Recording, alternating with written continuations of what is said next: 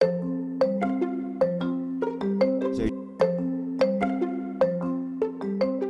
is Flaris, a family jet plane, made out of extremely light composite materials.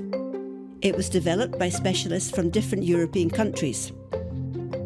Another example of regional innovation is Nano for Health. This device allows patients to carry out their own tests and receive quick, accurate results. Or customised shoes, made possible thanks to 3D scanners, which were developed through partnerships between industry, universities and research centres. That's what smart specialization is about.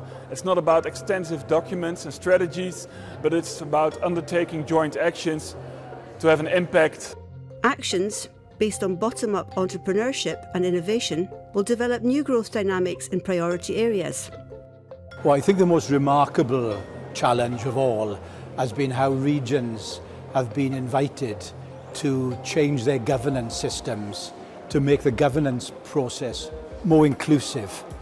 By uniting key stakeholders, regions will benefit from more diversity, novelty and fresh thinking.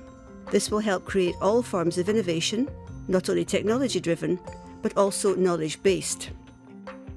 It's very valuable to speed up the process of working together to make sure that other regions, that you can find SMEs and other companies in other regions to work together. European structural and investment funds provide the main source of financing, helping to mobilise up to €250 billion until 2020.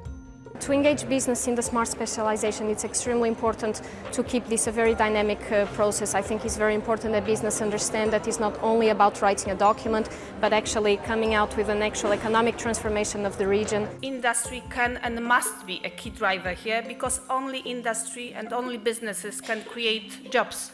Smart specialization strategies create clear, stable and predictable investment conditions in regions to mobilize public and private research and innovation investments.